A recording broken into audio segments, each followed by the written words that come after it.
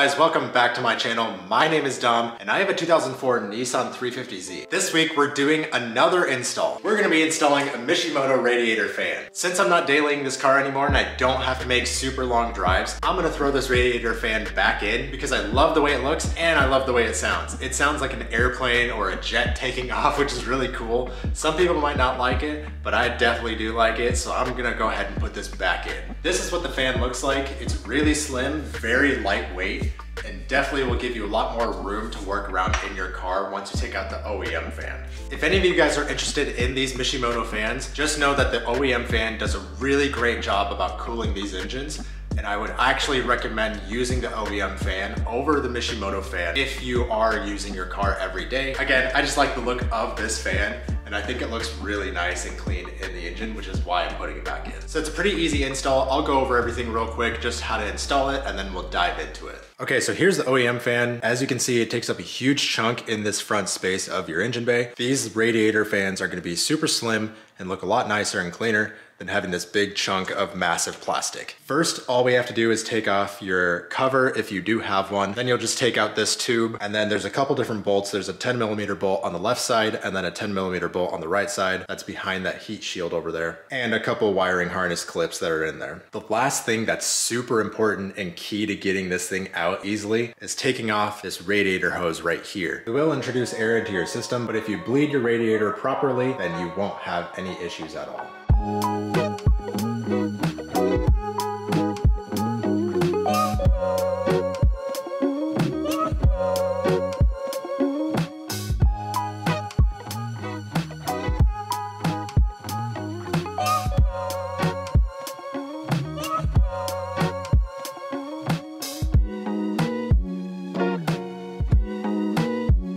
For me, this heat shield's in the way, so I will have to remove it along with this air intake. I'll have to take that off just to get a little bit more space around this corner.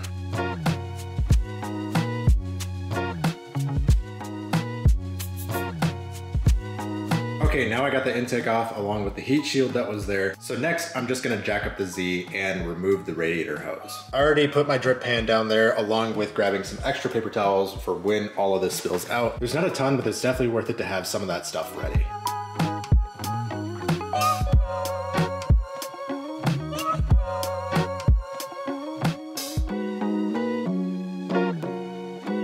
Okay, then there's two clips, one on the left side for the left fan, and then one on the right side for the right fan. And you'll still reuse both OEM clips for the Mishimoto fan.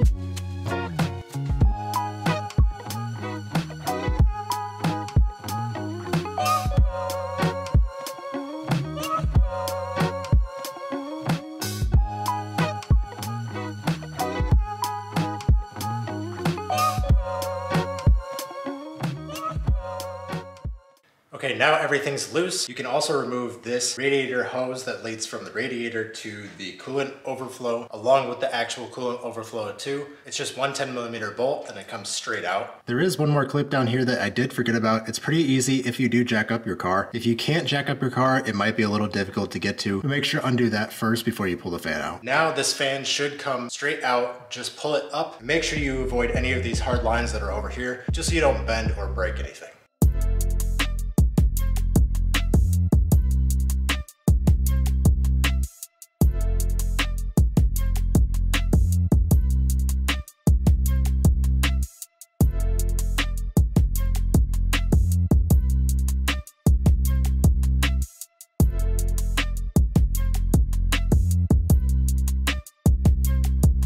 Then there's two wires that are OEM, and from the factory harness you can tell which one's shorter and which one's longer, or which one's gonna be on the left side and which one's gonna be on the right side. Now that the fans are in, I'm gonna put back the coolant reservoir, take out these paper towels, and put this hose back in.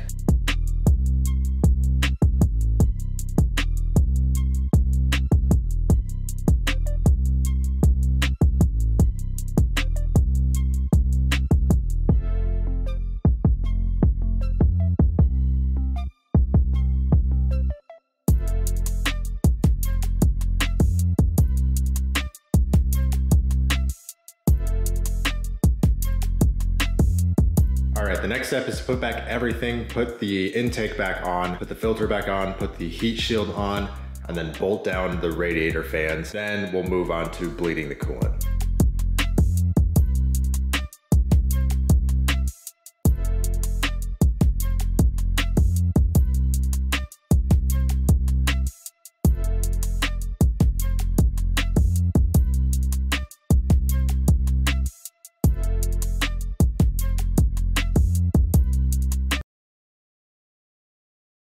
So the camera actually died while I was putting everything back together, but now we're gonna move on to bleeding the system. All we have to do is fill it up with enough coolant to make sure that it comes out of the bleeder screw that's back here. You can use a Phillips screwdriver to open this up, and then you wanna make sure that it overflows out of this spot before we even turn the car on. Actually, a regular flathead tends to work pretty well too, so that's just what I'm gonna use. And then this is also the funnel that I'm gonna use to attach to the radiator. Like I mentioned at the beginning of the video, there's a bunch of different attachments in here. They'll most likely come with the specific attachment that works for your car. Each one's gonna be a little bit different. Like I said, I'll make sure to link Anthony J's YouTube video that I got all of this information from. He's a great YouTuber. He explains things really well and in depth and makes sense out of things that probably shouldn't make sense. So I'll make sure to put that link to the video in the description below. That way you can follow along with his video instead of just using my quick tutorial on how to do this.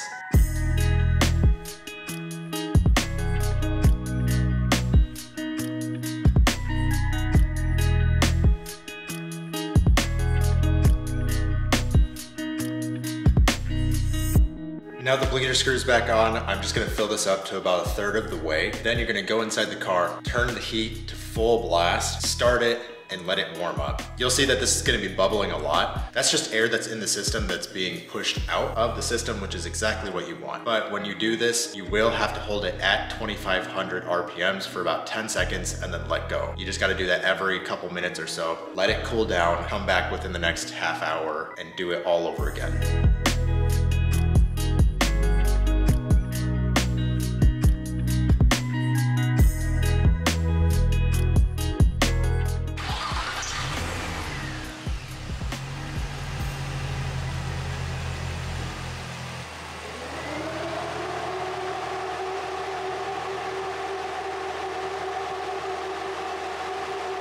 So this stopped blowing out bubbles, so I'm gonna assume that it's bled all the way and there's no more air in the system. Here's what the new fans look like. They save a lot of room from right here. It's really hot, which is why I'm not sticking my hand all the way down there.